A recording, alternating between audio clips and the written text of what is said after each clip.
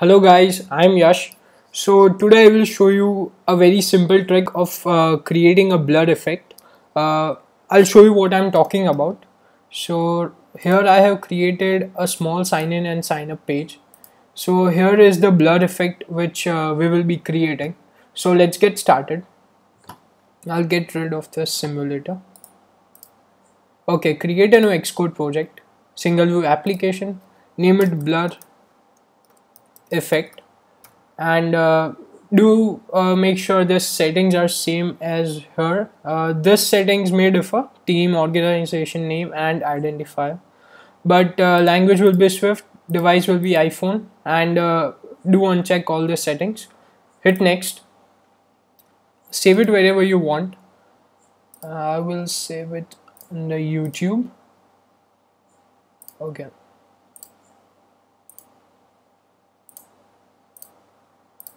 Okay, now here we are. We will not be doing any coding, so it's that simple. So let's get started. First of all, you need an image. Here I have a background image, this one.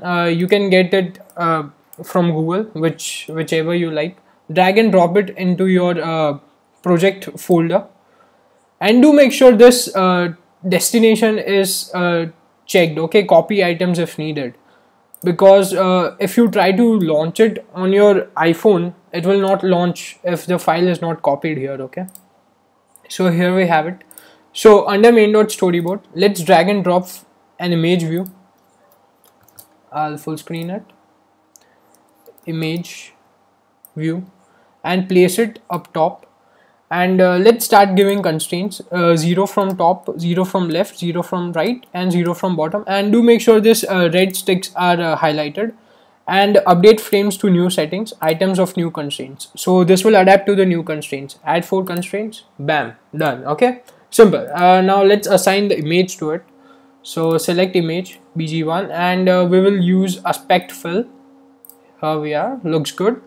And now what last thing we need is blur. Okay, here it is, and again place it on top of it. And what we will do is again give it constraints. So it will be 0 from top, 0 from left, 0 from right, and bottom 0.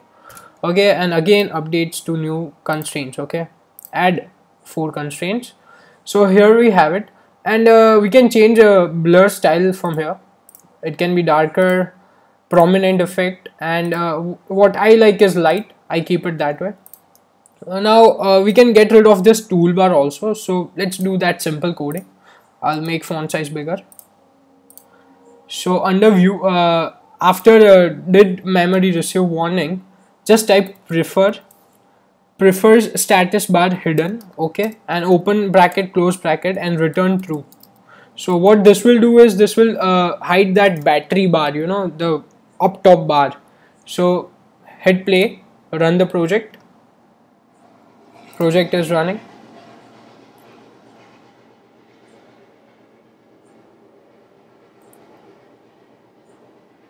Okay, so here we have it. So this is a nice little trick of creating a blur effect. Now what you need to make sure after doing this is that you place stuff above the blur view. Okay, so let's say if you are taking a text field, so make sure you place it above the blur view. Okay, I will give some constraints to it. So let's say 90 from top, 0 from left, 0 from right, and constraints to margins, and height will be 30. Update new constraints, add 4 constraints. Okay, now let's say this this text box is behind the visual blur. Okay, so it will not appear. So make sure that it is after the blur effect. Okay, so it will be visible. So do make sure. So I will command Z, undo the stuff I did. So let's run it again.